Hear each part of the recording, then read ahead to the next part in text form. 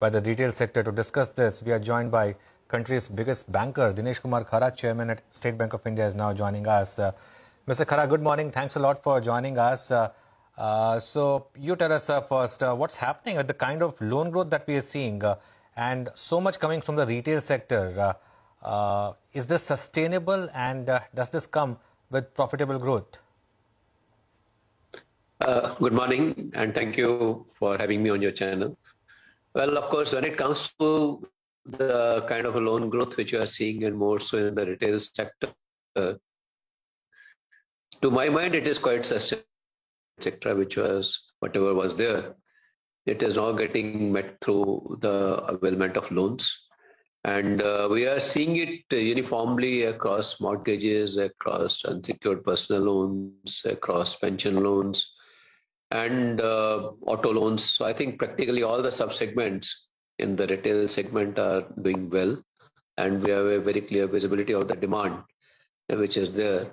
And hopefully going forward, as the busy season kicks in, and of course already the festival season has got kicked in.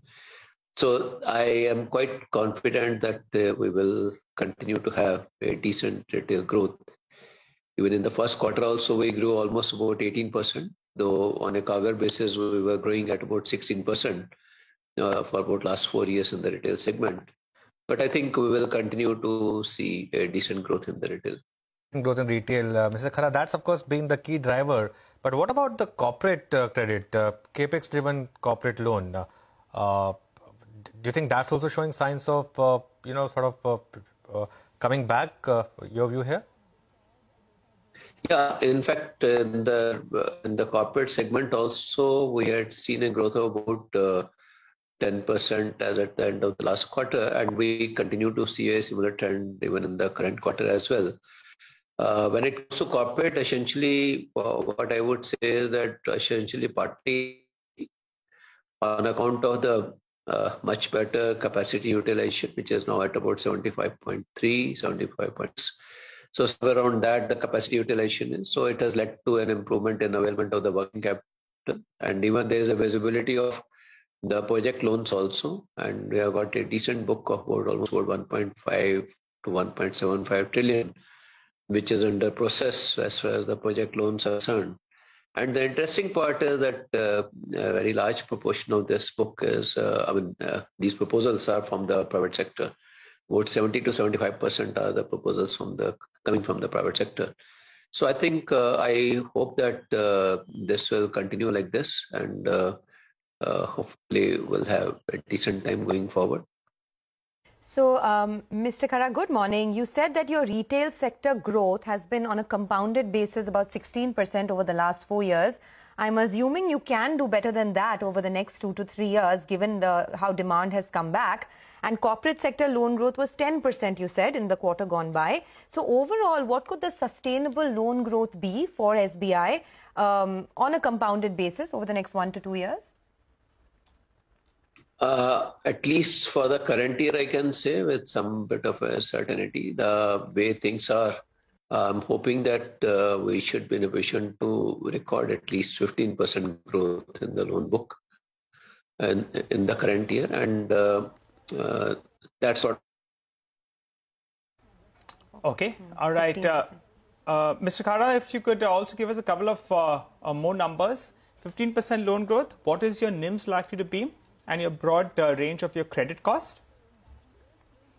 As far as the credit cost is concerned, my guidance has always been that we'll be keeping it less than 100 basis point. Though we have achieved 61 basis point as at the end of the last quarter. Hopefully we should be somewhere in that range only.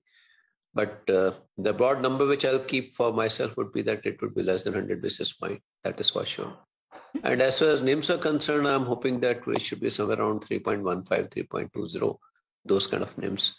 Because in the NIMs, there are at times some one-offs, but I think if we normalize those one-offs, we should be in a position to keep the NIMs around 3.15.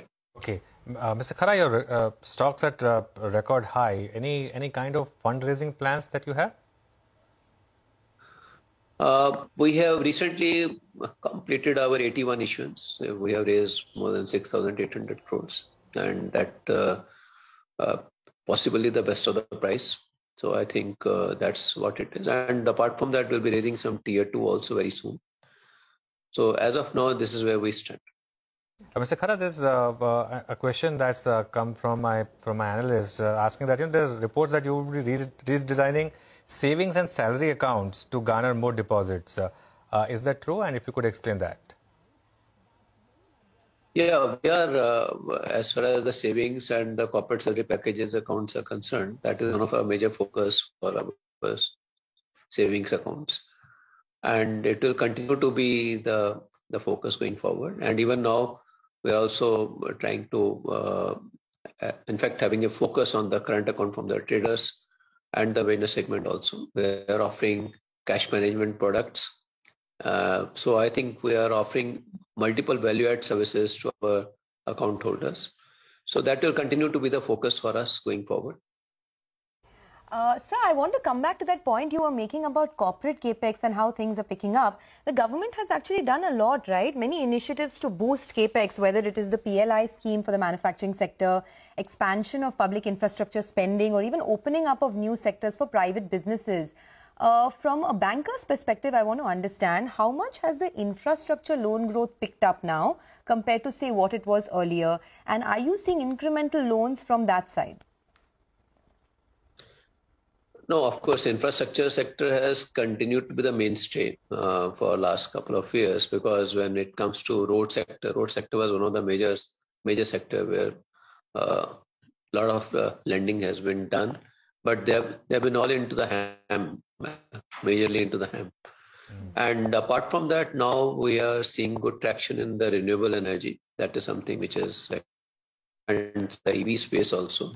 There's a good lending which is there.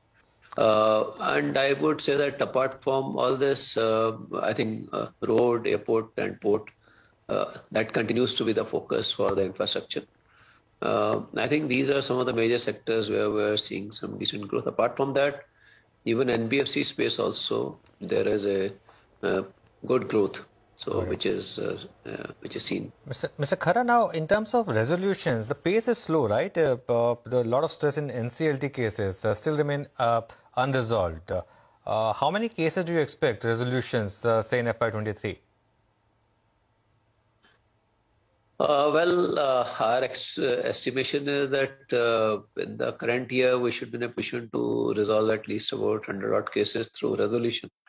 Through the NCLT process, and almost about 80 odd cases through liquidation process, which are also the cases referred to the NCLT. So that's what my broad assessment is. Mr. Khara, we recently had a guest editor who's one of India's best-known fund managers. He was making a point that the worst of asset quality issues is behind us, and he's making a point for the entire banking sector. That if you look at the top 100, 200 corporates, most of the stress is now over, and we will never perhaps revisit that bogey of the large scale, the kind of NPAs that we saw in the last decade. Would that be a fair assessment? I tend to believe this because there are a couple of reasons. One, of course, the leverage on the corporate book has come down quite a lot. That is one major reason. Secondly, corporates have also started reaching out to the market instruments. That's the reason. And thirdly, of course, there is a responsible borrowing as far as the behavior part is concerned. And, in the past, it was losing a control of an enterprise was more of a fiction. But post-NCLT, it has become a reality. So I think that is something which has really changed the way people look at raising loans from the banking system is concerned. So they are very mindful in terms of how much to raise and when to raise. And also they are quite mindful in terms of adhering to the discipline prescribed by the lenders. So I think these are some of the positive developments which have happened, which actually supports my thinking as well, that perhaps the kind of, the stress which I had seen into the corporate balance sheet in the past, I think it should be more of a history as I also look at the situation. Okay, on that optimistic note, Mr. Khara, thanks a lot for giving your time to us. Always Appreciate your views and your time. Thanks a lot for joining us.